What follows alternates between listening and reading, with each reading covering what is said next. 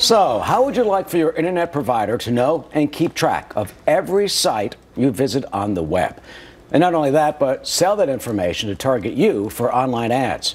Companies have been barred from doing that, but now lawmakers are sending the president legislation that blocks those online privacy regulations, opening the internet service providers to get your browsing history.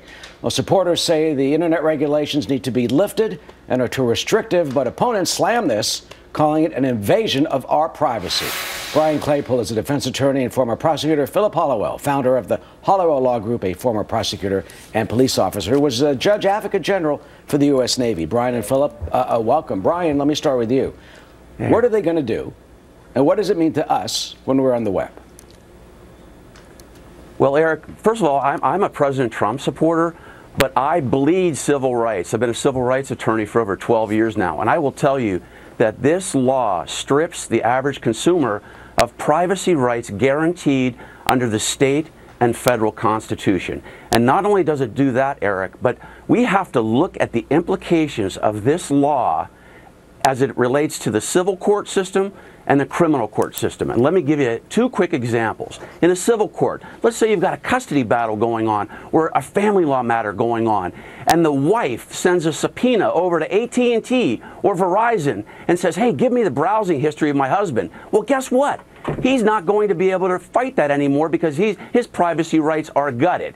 Similarly, in the criminal system, Eric, let's say a woman's been missing for a week, and the husband is a suspect, but there's no real evidence on him yet. The prosecutor can usurp or bypass getting a search warrant and simply send a subpoena now over to AT&T or Verizon and say, hey, let me get this young man's browsing history. And lo and behold, if there's something on that browser that says, oh, I'm researching how to clean up a crime scene, then that guy's toast. I mean, this will be chaos in the court systems, and this will be the wild, wild west in a courtroom. Well, what about the broader issue? I mean, Philip, the supporters say, look, there are too many regulations on the internet now. This opens up the providers just to use this information to target us for ads, and it'll help, bolster their profits and this sort of thing. Well, Eric, here's the problem. When you go to someplace like Facebook or you go to Google, you're giving them that information voluntarily.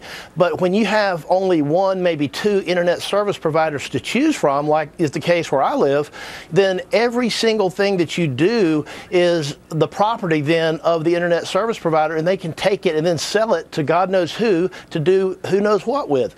When we have a limited marketplace, like we do in terms of internet service providers, reasonable regulations are necessary.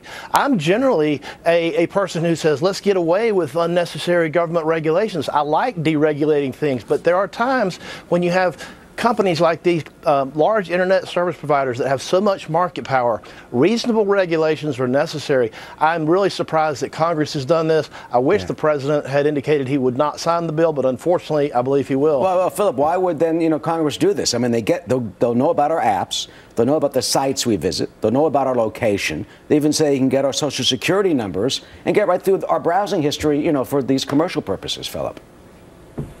Why they would do it, I have no idea, Eric, because it doesn't make sense. I think conservatives, I think liberals, I think people in the middle, I think the average person on the street doesn't even know really that this legislation has passed or that the president is going to sign it.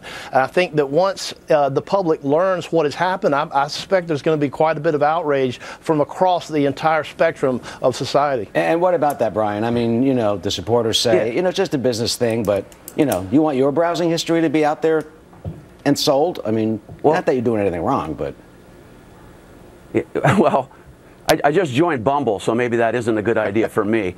But anyway, look, the bottom line here is that the Congress and President Trump have said that this promotes innovation, Eric. That's the reason behind this. I don't see a nexus behind this bill of gutting privacy rights on the internet and innovation. Second, I've already had my law firm website hacked twice in the last 6 months. Can you imagine in the future how easy it is going to be for hackers now with your information being sold to folks we don't even know about this is going to create chaos in terms of the average citizen. For example, identity theft too, Eric. Isn't this going to promote and facilitate, for example, identity theft? Then you get into issues of how do you even enforce this? I mean, how do you as a consumer know what to do if your privacy rights are violated? Who do you sue? You sue AT&T and then they have immunity?